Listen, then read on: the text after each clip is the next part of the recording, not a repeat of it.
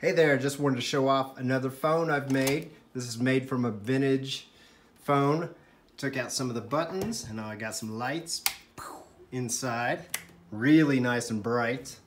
And a purple kill switch, so when you're talking into it, you could cut your signal.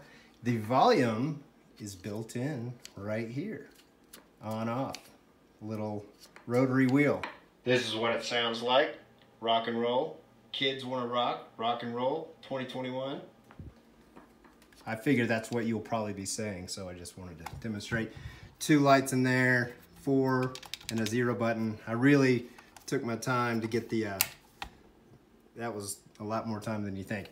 When you need to change the battery, it is inside, and you will lift this up. You will take this apart, and there's 2 little screws under there, which will come out.